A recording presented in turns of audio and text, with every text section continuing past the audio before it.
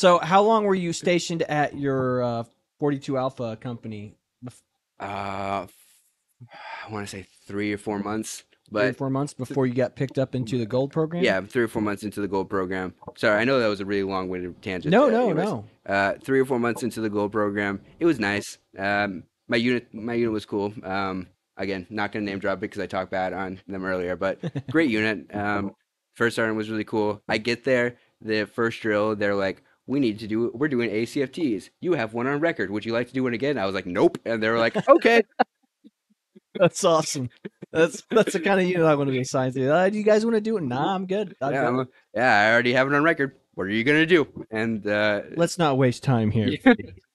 And then like the next day they were like, "All right, we're doing an MRE," and I was like, "Cool." Did you either of you do on ramp? Mm-mm.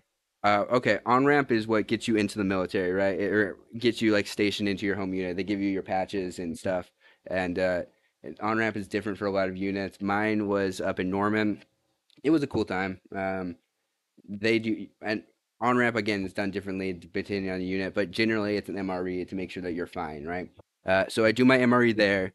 The next month, I go to my unit. They're like, we're doing an MRE," and my unit, and I was like, "I just did an MRE at on ramp," and they're like, "Cool, 42 Alphas are running the MRE shop, Mhm. so you're running it now," and I was like, "Okay, fine, whatever," and then I just got thrown to the fire. It was nice. It was nice. I got to do my job really, really, really fast. Learned a lot about it. And then I got picked up by the Gold program, and Why don't you explain to the so let's assume that the folks listening are laymen. What is the gold program?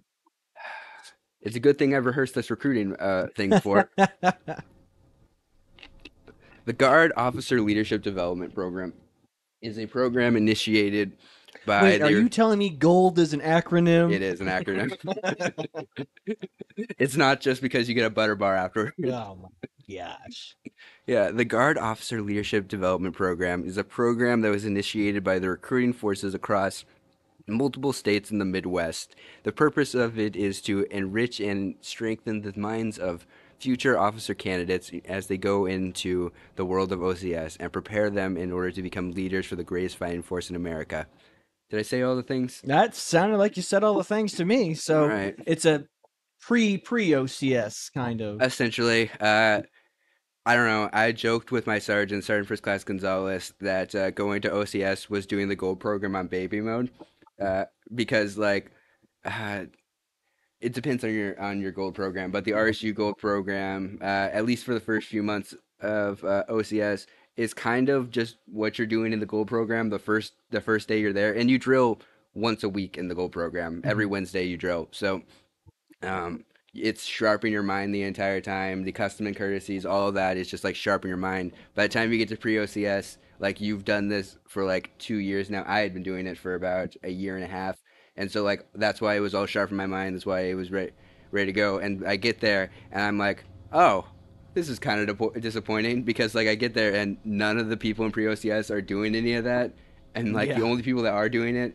are gold program tax who Yeah. already know me. So that was fun. Uh, I don't know. And then I get there, and Sergeant First Class Clark is like looking at my hair. Oh yeah, I had blonde hair back then.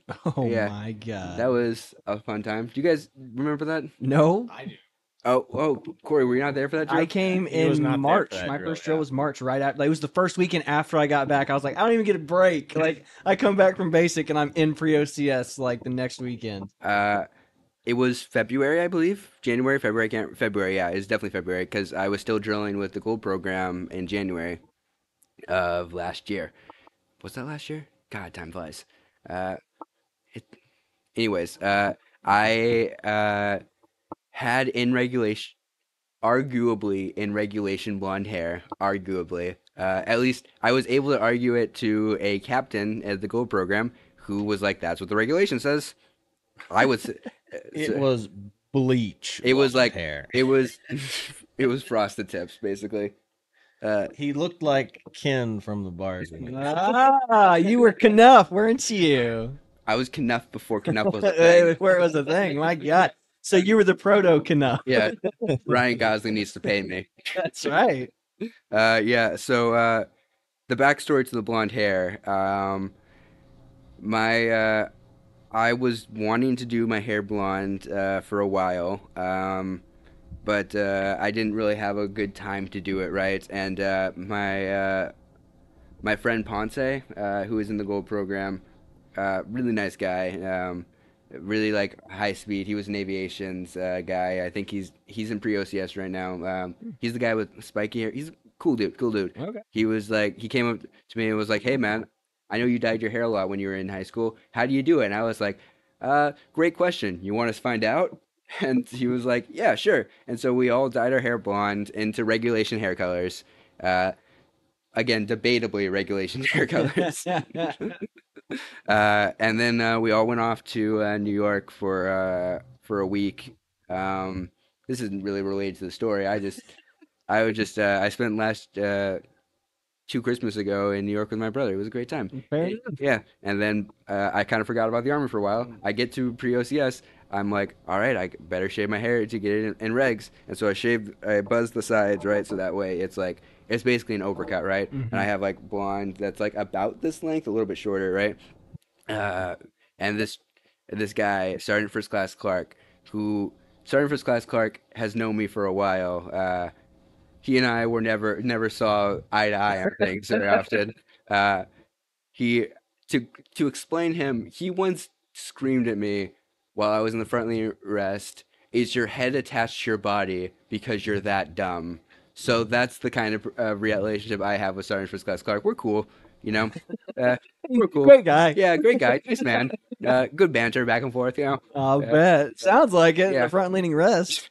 Yeah, and I was cracking jokes, so it all works out.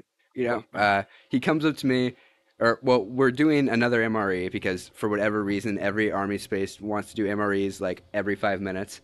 So we're doing an MRE for like your like going to OCS physical, right? Um, and he is doing height and weight, and as I'm walking by, Sergeant First Class Clark looks at me and he goes, "We're gonna have a talk after this." And I was like. And like I probably said the wrong thing when I said about what. Sergeant, officer candidate Babbitt. About what? So I was just like walking along, because like I was just messing around. I thought it was funny, and like the issue is I know he thought it was funny too because like I know that look in his face when he's trying not to laugh, right? So First Lieutenant Stozier, another great guy who I've known for like 2 years at this point, is like talking. Captain Stozier now, right? Yeah, Captain Stozier, but at the time, First Lieutenant Stozier, great guy, nice guy. He is like, "You've been talked to about your hair, right?" And I was like, "Yes, sir. It's in regulations." And he was like, "Can you show me the regulations?" And I was like, "Sure. Let me pull out my phone." And because pre-OCS, you have your phone on you. Are you supposed to have your phone on you in pre-OCS? I have no idea. You're allowed to have it. You're not allowed to have it, on to where it's going to make noise. Yeah. That's the rule. Anyways, First Lieutenant Stozier was like, "All right, get the phone out, get 617-1." And the specific regulation for AR 617-1 is, I don't want to say the wrong regulation, but I believe it's 3-2 subparagraph B. I memorized this in case I needed to ever get this out.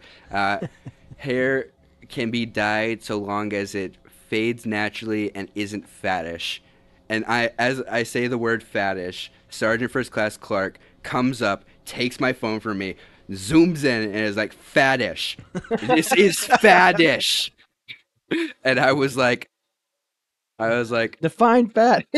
I was like, "Sergeant Officer Candidate Babbitt, that's your prerogative on that." And I was like, and like I was convincing First Lieutenant Stozier, I believe, right? Because I even was like, "Listen, this captain, whose name I'm not going to drop because I don't know if he's in the military right now anymore. He was a bad dude. He not that important to anything. Just I'm not going to say the name of that captain for reasons." It was because of the hair stuff. Yeah, That's why they kicked him out. He was he went to a unit and his hair was just purple. Oh my gosh. No, that's not it. But he was saying too many things weren't fads. So he's I was like, "Yeah, this captain said it was fine," and he was like, "Okay, I'll text him." And I was like, "Cool, whatever." And Sergeant was like, he goes on this rant for like 30 to 45, like 45, like 30, 45 seconds, maybe like 3 minutes, just straight of him just screaming, right? Like top of his lungs screaming. And have you ever met Sergeant First Class Clark? No. Again, short man, which makes it scarier somehow. You know what I mean? Because like I don't know. He's got something to prove when Yeah. he's Yeah, yeah. I don't know. Again, like the guy, scary dude, right? He's just screaming and screaming, and I don't remember most of what he says because when people scream at you like that, they don't want to learn. They don't want you to learn anything. They just want you to stop doing what you're doing, right? And so I listened to the first sentence where he was like, "This is faddish," right? And then I listened to the last sentence where he was like, "You're what's wrong with the enlisted corps," and I was like, "Man, I should have paid attention a little bit." And then I was like, "That's your perspective, Sergeant." God. How are you not dead? And he's like, "You'll fix that by next drill, right?" And I was like, "Sure, Sergeant." Okay, And then and this was all in the pre-OCS. yeah, program. Prios, yes. First drill. First time there. First time there. The annoying thing is that there was a chief right next to First Lieutenant Dozier who had like bright highlights in her hair, and I was like, "Man, how is that not what? Yeah. It's the same thing. She's just a girl. Yeah. This is sexism." I wasn't gonna play that card, Yeah, but that's how it felt in my Don't heart. throw her under the bus. She's probably sitting there going, "My hair." No, she's sitting there going, "I'm a chief. They're not gonna say anything to me." So